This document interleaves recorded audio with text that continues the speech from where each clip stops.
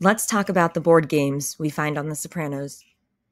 As with most things on The Sopranos, it's not just about what they are, but about what they symbolize or represent. So, without further ado, let's get started. First, Scrabble. Let's see. Let's play Scrabble. You'd be surprised how good your grandmother is. Most, if not all of you, probably already know this, but Scrabble is a word game in which 2 to 4 players score points by placing tiles, each with a single letter, onto a game board that's divided into a grid of squares, and the tiles must form words that are included in a standard dictionary. Some skills that would help someone in a Scrabble game include vocabulary, spelling, strategy, counting. I like when Livia says, "You'd be surprised how good your grandmother is," because really she is great at communications, both verbal and nonverbal, which we see over the course of this season, especially with Junior.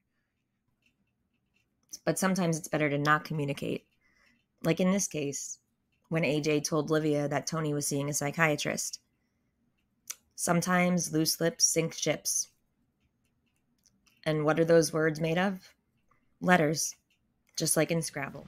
It's the therapy. We're learning how to communicate. And speaking of other people who aren't very good at communicating, we have Jackie Aprile Jr. playing this game with Meadow in Season 3, Episode 11, Pine Barrens. And it's ironic that in the scene right before, Tony and Carmela are at therapy, and Tony says that they've been communicating better. Not really, but just a funny transition. No Spanish. Spanish. Oblique? Oblique. Indirect, not straightforward. Come on, you're in college.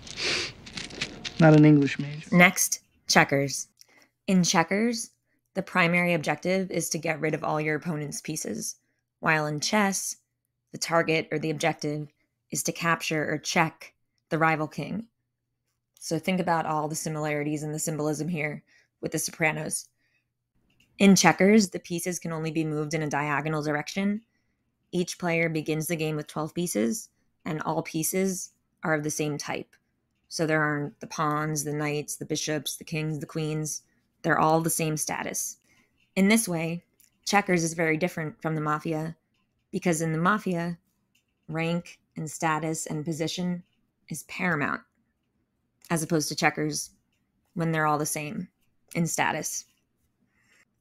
But checkers isn't just a random game of luck. It requires skill and strategy and making different calculations to get to the right move that can help you eliminate your opponent. Sounds familiar, huh? You're not gonna jump me? What? I'm open here. I'll have to king you. Fuck it, I don't want to play. I don't really want to either. In this scene here, it makes me think of the fact that sometimes there's just so much going on that you don't have the strength or motivation to try and play the game, whatever the game is, in this case, checkers, including here for Bobby and Junior. Next, chess. Would you ask Deborah to come in here, please? May I just point out, all she's ever done is background checks. Where'd you start? Chess is all about skill and tactics. There's no chance. Each player knows exactly what pieces they're getting. The board's the same every time. The only difference are the 2 players who are sitting across from one another. Chess is a board game with each player controlling an army of chess pieces in their color, with the objective being to checkmate the opponent's king. No, your pawn can only move 2 spaces on the first move. Sorry. Yeah. Now let's talk about check and checkmate. When a king is under immediate attack, it is said to be in check. There are only 3 ways to get a king out of check. By capturing the checking piece, by moving the king, or by blocking the check. I win again. I see you should have played that out. See, you should have played that out. That's the only way you're going to learn. There's no shortcut to the top, even if your dad used to be there. Next, the Ouija board. A Ouija board, which is also known as a spirit board or talking board, is a flat board marked with the letters of the Latin alphabet, the numbers 0 to 9, the words yes, no, occasionally hello and goodbye, along with various symbols and graphics.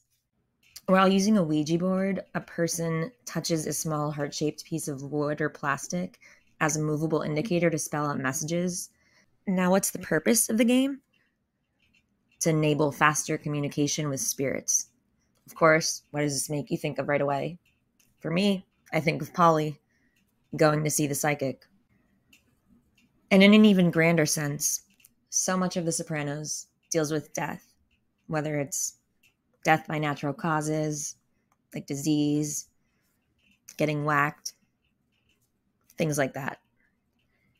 So I think this idea of being able to communicate with the dead, not only is it powerful in a sense of being able to talk to people who've perished, people who may be greatly mourned by those who are still living, but also this idea of people who are dead being able to communicate and talk. A lot of the time, people are taken out in the mob so that they don't talk, so that they can't communicate and tell people what they know. Here with this, it's kind of flipping that upside down. Though, of course, that wouldn't actually be used in a court of law. But it's just interesting to think about the idea of people who are dead being able to communicate, because that would kind of suck for the Mafia and other people who kill people to take them out and make sure that their stories are never told. I included this part of the scene here too, because although they're not playing with the Ouija board game anymore, they're trying to quote unquote summon spirits, or at least that's what AJ's telling them. And then he mentions something that makes me think of Polly again, with his purgatory reference. This is what AJ says. The most important thing is that you keep your eyes closed during the ceremony, because if you open them, whatever spirits we're speaking to will permanently remain trapped between worlds forever. Waves are smashing against the boat? Of course, Monopoly. Taking a game of skill and making it only about luck? That's what Bobby says anyway. What are you doing? It goes in the bank. We play the free parking rule. What free parking rule? Money from community chest and chance goes into the middle. Whoever lands on free parking gets the money. You show me that in the rules. Technically, it isn't in the rules, but a lot of people play it that way. It adds a whole new level of excitement to the game.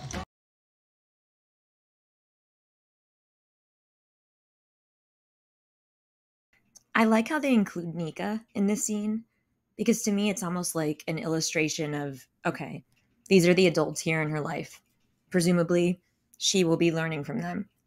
Now I wonder which player Nika would be most like at the table. Bobby or Janice? Both of them? Neither? Which one? And what will that mean for Nika's future? Thanks for watching. I hope you enjoyed this latest video.